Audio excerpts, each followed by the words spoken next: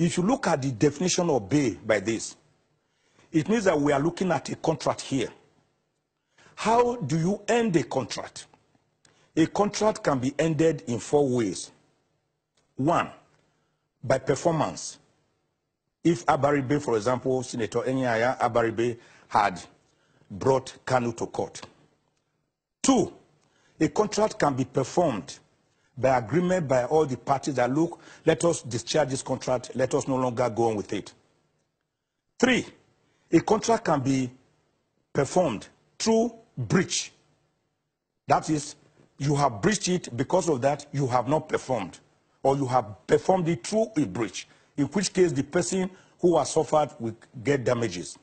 And finally, and this is more crucial to our discussion this night, a contract can be frustrated, can be performed through frustration.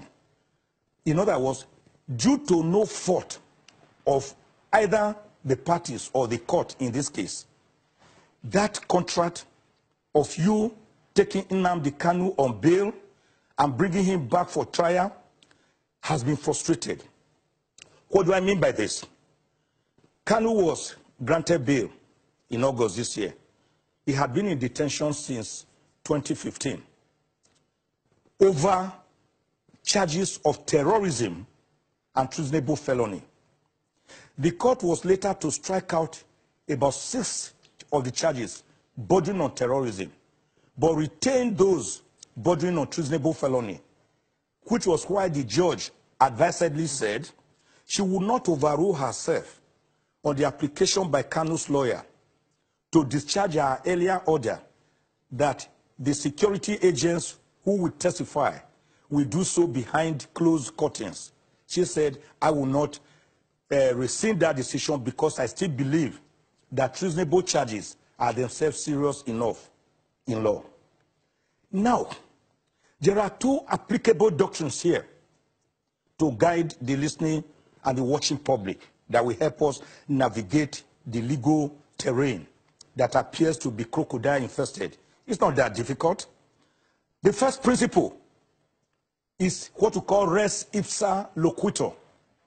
It means the thing, the act, speaks for itself. The second principle is the doctrine of last sin. Last sin. Let us now take these 2 principles by themselves. First, res ipsa loquitur. The thing speaks for itself. It is common knowledge in this country, Okimbaloye, is it not, that on the 11th of September 2017, the army, the military, through the army, one of its wings, invaded the house of Nnamdi Kanu at Ohuhu in Umuahia, Abia State. We saw when the military operation was going on, everything was televised. It was live. And we saw when they penetrated the house. We saw that that was the last time Nigerians saw Nnamdi Kanu in his house. That's what we call the doctrine of last sin. After that, we have not seen Kanu. And his parents or his father also was said not to have been seen. And his family members were now saying, look, we have not seen our son. So going by the doctrine of last sin and the doctrine of res ipsa loquitur, it means that the last time Nigerians saw Nnamdi Kanu was when he was in his home in Umuahia and the military invaded that home, and he has not been seen since then.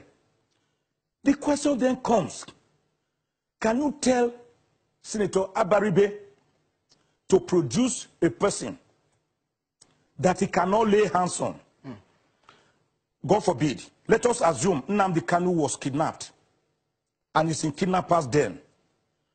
Can you call Abaribe and say you must produce Nnamdi Kanu, even though we are aware it's in the kidnappers' den? That is where Section 177 of the Administration of Criminal Justice Act comes into play. This section says a surety can go back to court and apply and say, hello, sir, discharge me from my suretyship obligation. I can no longer carry this load. It is too heavy on me. I can no longer see the person that I stood shorty for. Because that person, after the invasion of his home, I have not seen him. I cannot lay my hands on him. Abaribe in law will be entitled to ask the court for such prayers. All right. Senior advocate, we'll take a break. I still have Mr. Martin Zoloja, a senior journalist in Nigeria. When we return, we'll give you details of how this story has developed, plus more analysis. Stay with us, everyone. We'll be right back.